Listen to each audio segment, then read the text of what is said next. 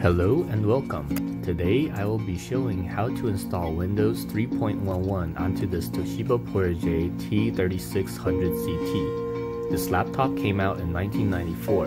Is it possible after 26 years to still support this laptop? We'll find out. First, I need MS-DOS 6.22 and Windows 3.11. I also need RawWrite for Windows to write bootable floppy disks. I use it to write the DOS install disks onto floppy. This is not the same as copying over the files, as simply copying over the files will not make the disk bootable. I am using 3 floppies, but if I only had 1 floppy, I could reuse the same floppy for each disk. I want to replace the existing 250 MB hard drive with solid-state storage. Even though the hard drive still works, which is amazing, I don't want to be relying on this moving part that was made 26 years ago.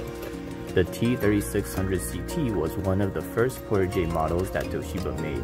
Because of that, there is no easy access to the hard drive, and replacing it involves nearly disassembling the whole laptop.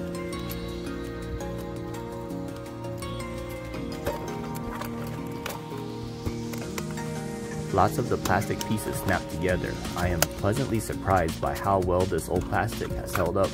For something this old that I got off eBay, I was downright astonished when I received it, and it was still working. The battery and floppy drive that came with it both still work as well, which is even better than the 2 floppy drives that came with the newer laptops my dad bought. I removed the door for the memory, but this is unnecessary as I would find out later. I'm not sure what this is, maybe battery acid. I remove all the screws, but the keyboard is still attached firmly. Turns out there's some sort of adhesive, but I am able to gently pry the keyboard out. What's underneath looks familiar. It looks like the 620CT I have worked on previously, which will make a cameo here later. There's a 486 in this laptop. This laptop predates Intel Pentium. To get to the hard drive, I need to remove the screen. To remove the screen, there's more plastic snaps I need to unsnap all around the laptop. I remembered to disconnect the screen and LED cables. It would be very bad to try removing the screen with the cables still attached. Pretty neat that the 486 processor is just sitting there naked with no heatsink or fan.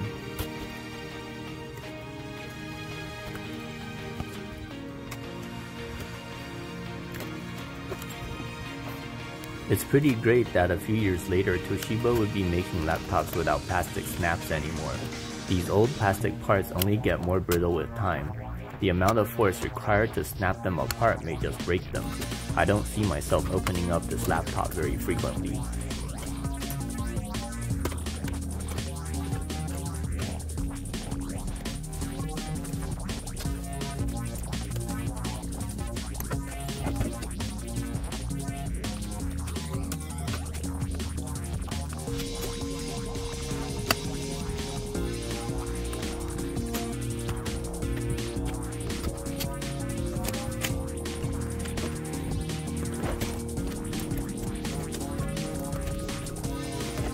I know it's supposed to come apart, why isn't it coming apart?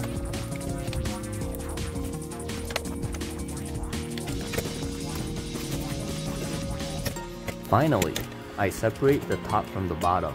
The hard drive bay is now clearly exposed at the top left. There's a cable which I need to detach to be able to remove the hard drive caddy.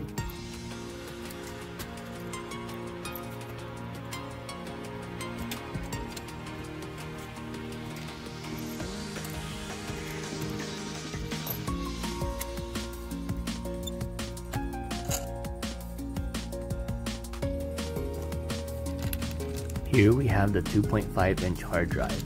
It's also amazing that this form factor has stayed nearly unchanged up until SSDs started coming in a variety of smaller form factors.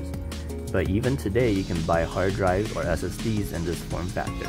Only the screw positions have changed slightly in modern drives. In its place, I'm putting in a CompactFlash card. It needs a 2.5-inch IDE adapter in order to connect. I chose to use a CompactFlash card because CompactFlash uses the ATA standard, which is the same as that on the hard drive, thus ensuring maximum compatibility. Also, a laptop this old actually has a limit on the maximum capacity hard drive it will recognize. It's nearly impossible to find new hard drives and SSDs less than 64 GB nowadays. I had to resort to eBay to get a 1 GB CF card. I'm sticking with the theme. I bought a Toshiba one. After putting the laptop back together just barely enough to be functional, I connect the floppy drive and insert MS-DOS disk 1. I turn the laptop on and run fdisk to set up disk partitions. I remove all existing partitions and create a new primary DOS partition using the maximum size. I make sure to mark the partition as active so that it is bootable. Now I try to format the drive by running format C, but it is here that I learned that the shift key isn't working on this laptop. This means no colons, which is required for this command. But not all hope is lost yet. I decide to remove the CF card and try putting it into the 620CT. Should things go well, I can use the 620CT to format the partition, and the T3600CT may just recognize and use that. Again, I attach the floppy drive to the 620CT and insert DOS disk 1 and turn the laptop on.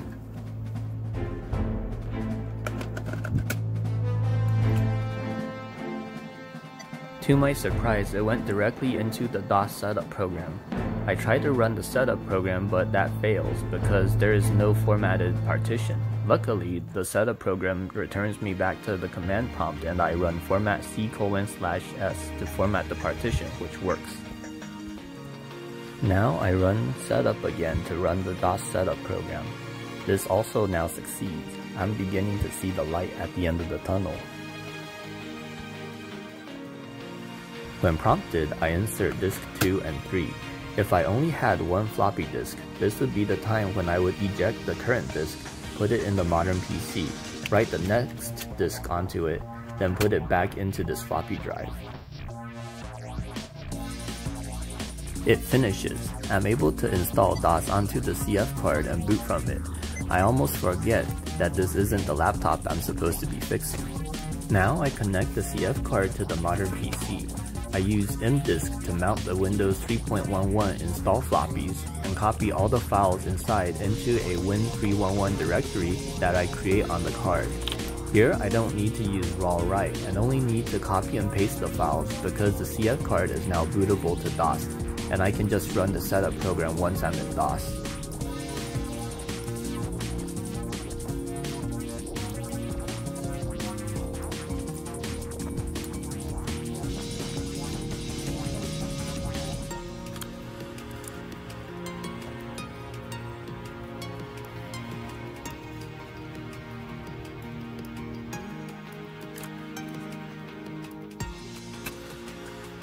We're back to where we left off.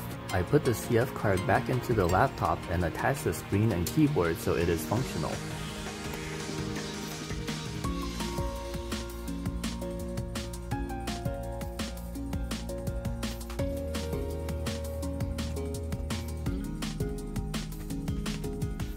I turn the laptop on, navigate to the Win311 directory and run setup. This is one old school setup program.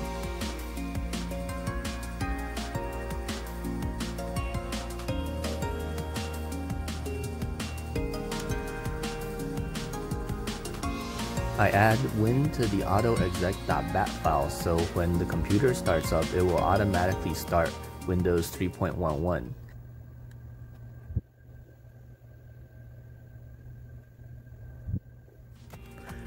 I put the laptop back together completely and check that everything still works.